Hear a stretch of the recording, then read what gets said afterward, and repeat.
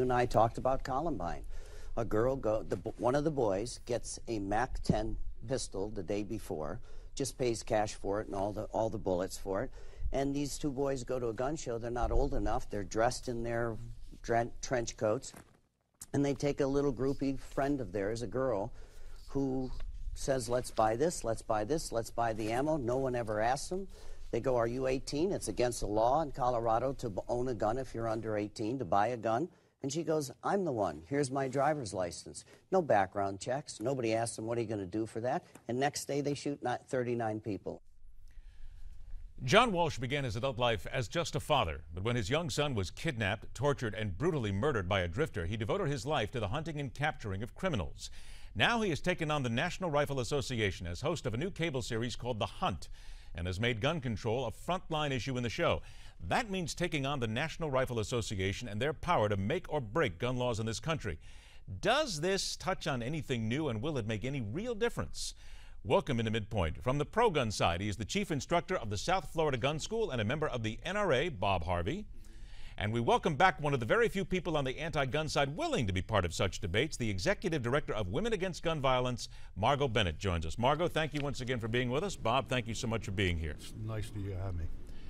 Bob, I'm going to start with you, seeing as you are here in the studio. Bob, John Walsh's big point is that America, lawmakers, are afraid of the NRA, and the NRA simply has them in their pocket and won't let them loose. How would you answer that?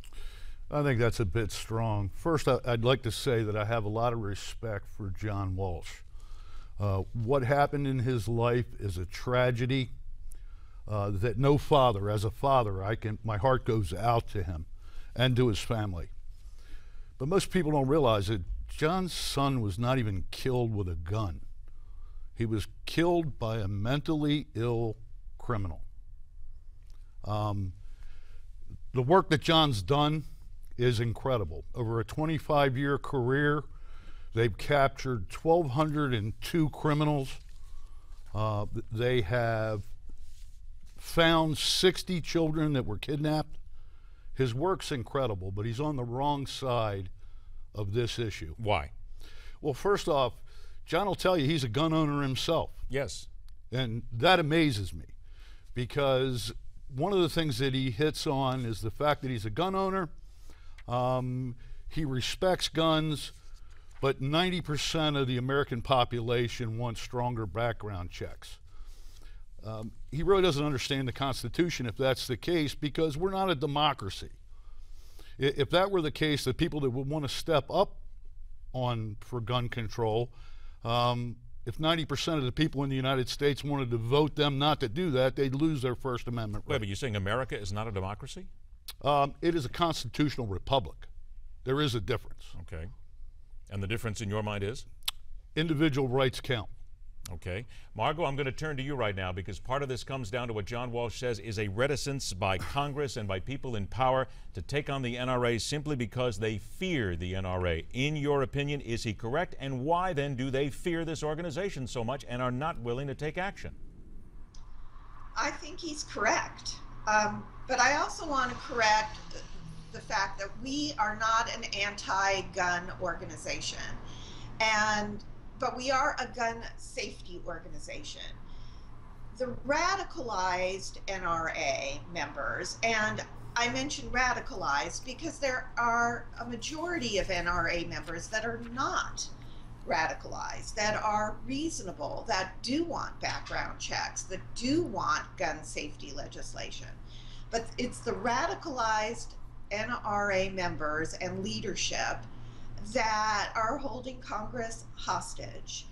I think, though, that there will be a shift coming soon. I think that the public is starting to apply the pressure needed.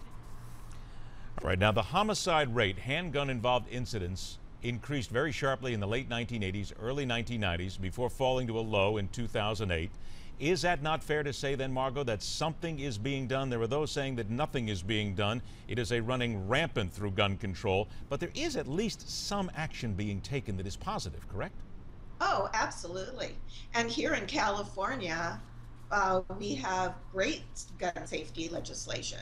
The problem is that we need national gun safety legislation, because of course, you know, most of the states are not surrounded by moats, and the poor legislation in some states affects, you know, the other states that are trying very hard to protect their populations. Margot, I have a question for you.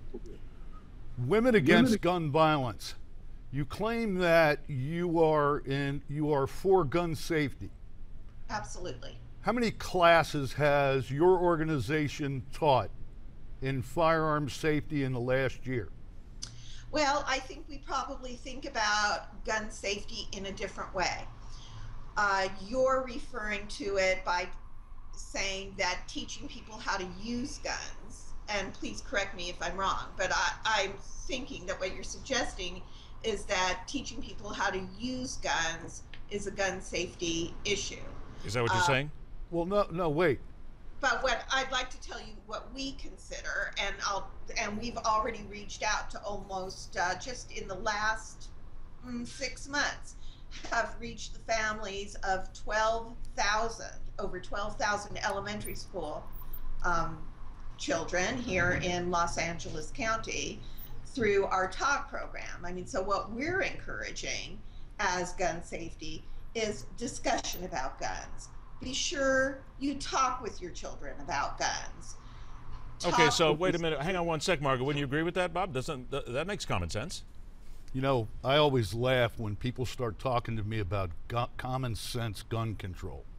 There's a lot of different issues. And Margot, trust me, you know, I applaud you for reaching out to those 12,000. But those right-wing NRA, I actually forgot the term that you used.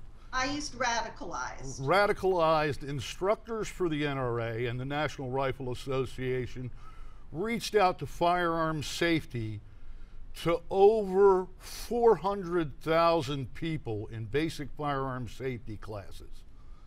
You got a long way to go to take and touch that. Let me cover another thing for you. Briefly, please. Briefly, please. You're into schools talking to them about new gun laws. We have enough gun laws. Gun laws are not the issue. Until we fix the mental issue, the mental health care issue in this country, we're going to have violent crimes, and guns on their own are not violent. Okay, I'm going to stop you there for a sec. Margot, I got a couple of minutes left here. There are enough gun laws in the country. Agree or disagree? I disagree, because some jurisdictions do not have any gun laws or enough gun laws.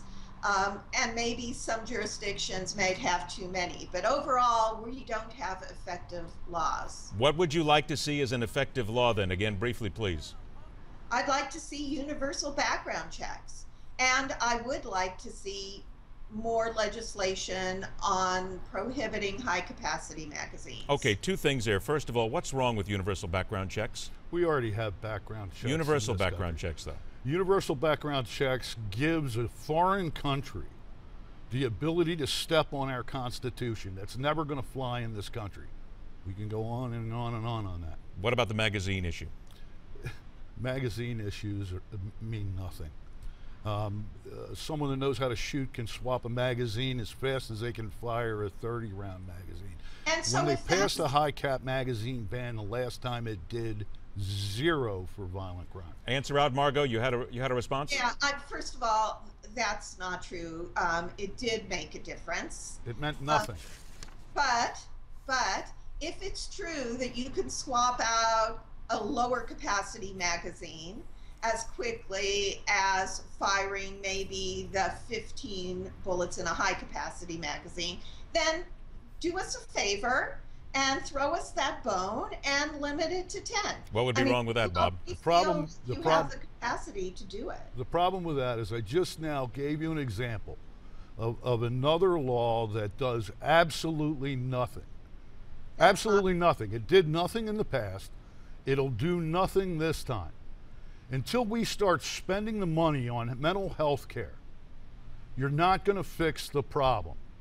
You have the strongest gun laws in the country in Chicago, and over the 4th of July weekend, you had